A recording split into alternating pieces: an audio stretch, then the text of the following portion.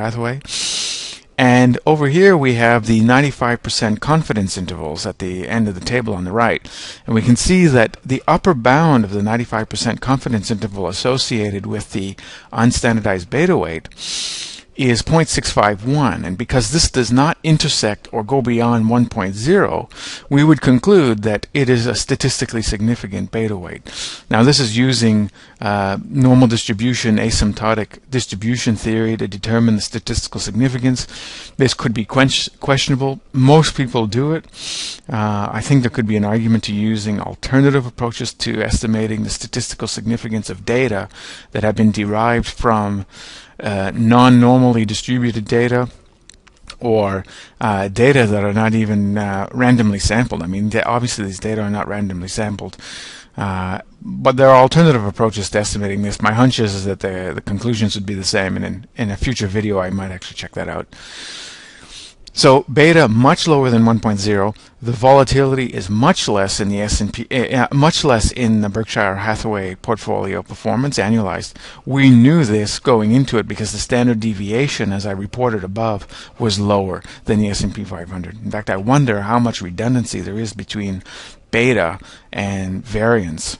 I'd like to look into that. I suspect there are papers already published on it. If anyone knows anything, please comment and refer it to me. I'd like to read it.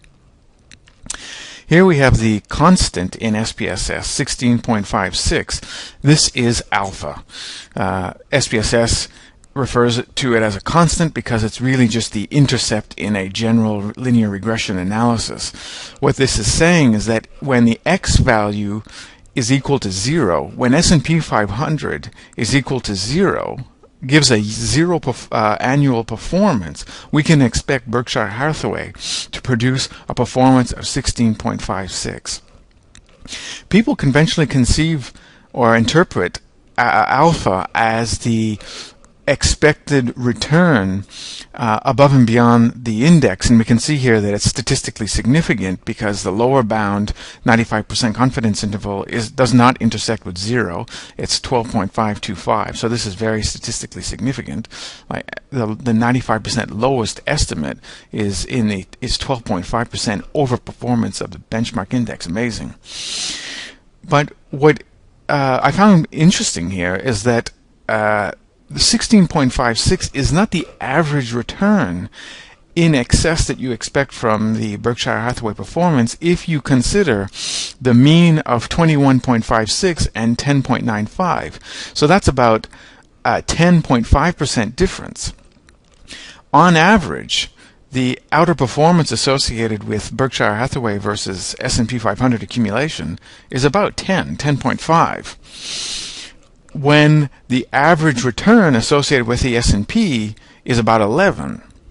The reason why the alpha here coming out in the regression analysis, or the CAPM analysis, is 16.56 is because when x is 0, when S&P 500 returns 0, Berkshire-Hathaway even more greatly outperforms the index. And this has been a phenomenon associated with Berkshire-Hathaway, is that it doesn't seem like the performance is very volatile or excessively leveraged or very risky, because when the S&P goes down, Warren Buffett's performance might go down as well, but not nearly as much. So this suggests that there's a nonlinear correlation between the S&P 500 and Berkshire-Hathaway, and that's in fact what the case is. Assumptions associated with the CAPM analysis is that the residuals associated with the correlation of 0.578, or what people call homoscedasticity associated with the residuals, is going to be homogeneous across the S&P 500 x-axis, and that's pretty much going to be true because the mean associated with the residual statistics is 0. Means there's a nice normal distribution. I haven't actually looked at it, but my hunch is that's exactly what it's going to be. There's going to be a very normal distribution of the residuals associated with the regression analysis in terms of what's left over, what the CAPM analysis couldn't predict. 0.578 is still normally distributed, which is one of the assumptions associated with CAPM.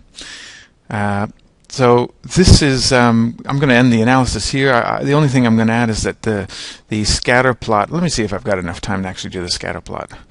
Let's see if I can beat the 15-minute max for YouTube. Okay, we've got S&P X, Buffett Y. And here we go. So let me make this smaller.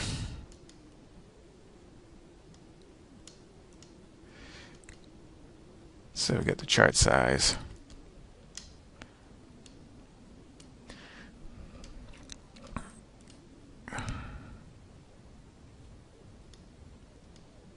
Okay, why is that still highlighted?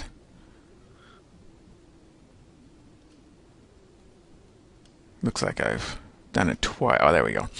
Okay, so what we've got here is the linear regression of S&P 500 on Warren Buffett's performance. And we can see on this side here there's a slope that's pretty linear. But we can see in the lower end that Warren Buffett's performance doesn't go down. The slope doesn't continue downwards along with the S&P. There's some drag here that's pulling it upwards, and this is why when S&P is 0, Warren Buffett performance is somewhere in the 16 ballpark. But on average, the S&P doesn't yield 0. It yields about 11%. And over here, and the estimate of Warren Buffett's performance when on average is more accurate, estimating based on the means. I don't know why people use alpha only. It seems like that could be misleading when the relationship is nonlinear. Anyway, that's the end of this video. Hope you enjoyed it, and I hope people will provide comments on some of the questions I asked about this, about the video. Thanks. Bye.